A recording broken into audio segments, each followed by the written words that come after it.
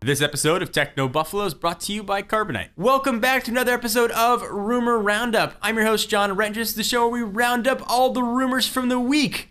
Up this week, we got a ton of good stuff. We got rumors of Verizon's 5-inch Droid DNA making an appearance. Did Apple fire Scott Forstall because he wouldn't sign the Google Maps apology? Forget quad-core, that's so yesterday. 48-core phones and tablets are a-coming.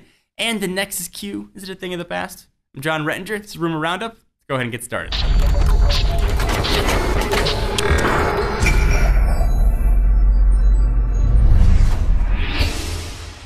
So let's start with the big phone rumor, both literally and figuratively. We've been hearing rumors of an HTC-made Droid DNA, sometimes being referred to as the Droid DLX, for a few months now. It looks like it is finally going to be coming to fruition. If you've been looking at that Galaxy Note and thinking either, it looks awesome, 5.5 inches is too big, or it looks awesome, but I wish it had HTC Sense and HTC's build quality, you are going to be in luck. Droid Life, earlier in the week, found the Droid DNA name on Verizon support pages, and they're not going to support a device that they're not going to carry. While it's not always a sure thing it'll make it to Verizon's airwaves, it is a pretty good indicator that we can see it. So let me refresh your memory from what this thing's going to be packing. It's going to have a 1080p HD display, an 8 megapixel camera, or possibly even 12, 2 gigs of RAM, quad-core Qualcomm Snapdragon S4 Pro, Beats Audio, and Android 4.1 Jelly Bean on board. This guy is going to be packed to the gills with awesomeness. Think of this as the J Butterfly,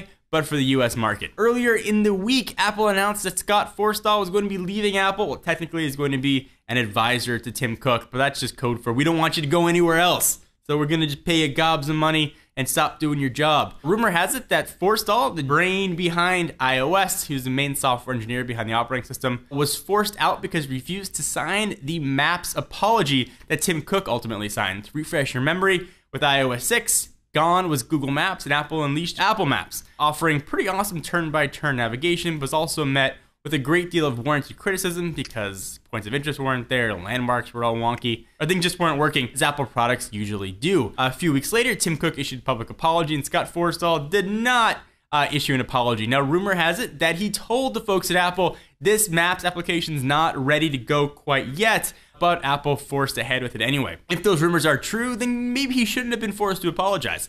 If those are not true, then, you know, the operating system is under his watch. He probably should have put his name on it. This might not be the worst thing for iOS users. They're going to bring in a new engineer. We're going to have Johnny Ive sort of taking over some of the software stuff, so we should see some new updates to iOS. In my opinion, Scott Forstall suffers from what's called the innovator's dilemma. The folks that innovate first and really bring a huge innovation to the world that really changes the way things are done, which I think iOS certainly is, sometimes fail to innovate again or keep the innovation up and eventually get passed by competitors.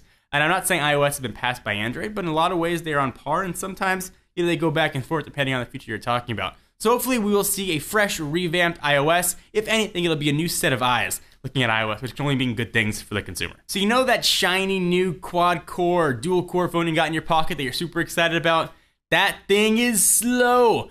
How about 48 cores coming sometime in the next 10 years? Computer World has claimed that Intel is working on a 48-core chip coming out in the next decade, which is absolutely insane. You think about it, the reason quad core is faster than dual core is all those processes can be split up over more cores. Imagine what 48 freaking cores can do.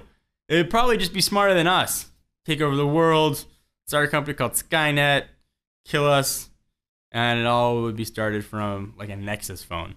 Like a super Nexus phone. Is it just to see if they can? Is it a proof of concept? How many cores do we need? At the end of the day, it's still just a phone. You know, it can only play games so good. Graphics can only look so good. It can only make phone calls so well.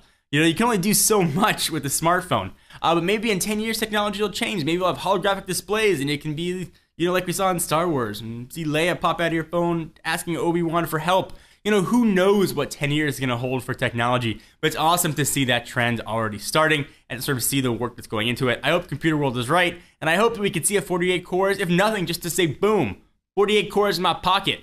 what up now? So let's take a real quick break and thank our friends and sponsors at Carbonite. Carbonite Online Backup is automatic cloud backup for the computer files at your home office or small business. Just set it up once and Carbonite will protect your computer files. No hardware required at all. This is totally software. With Carbonite, getting lost files back is easy. Your employees can even access their backed up files on their smartphone, iPad with the free Carbonite app. Carbonite is the best backup plan for your home office or small business. Start your own free trial at carbonite.com and offer code TECHNO, and you'll get 2 free months if you decide to buy. Again, go to carbonite.com, enter offer code TECHNO, get 2 free months if you decide to pick it up. It's a great way to go. Make sure you don't lose your stuff. So Nexus Q was unveiled at Google I/O, and folks who are in attendance had a chance to take one of those shiny little round objects home, and we were one of the lucky few. We plugged it into our TV all excited and then realized, yeah, it doesn't really do much.